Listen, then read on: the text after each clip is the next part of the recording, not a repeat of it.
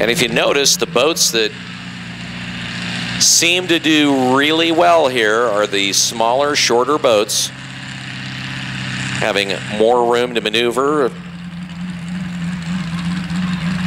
just by the fact that they are smaller. Boat 69 starting to warm up. By the way, the unique sound of boat 69, Overkill, are those headers going out into a single pipe, making it sound like an electric razor from hell.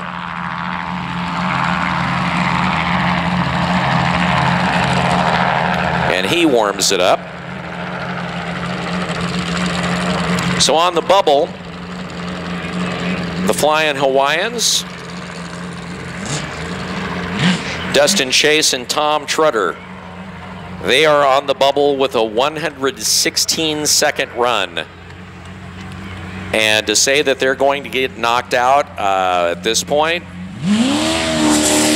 All right, we're back at it. Boat 69, Overkill. Dennis Hughes coming out, charging hard. He's been the fastest boat on the course all day long and absolutely chewing it up. The question is, can he bring it in under 40 seconds? He came close in his last run. Running hard here.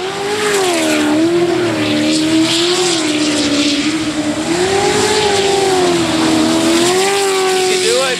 34. I don't think he will. Running hard. Clean run. 41.75 unofficially.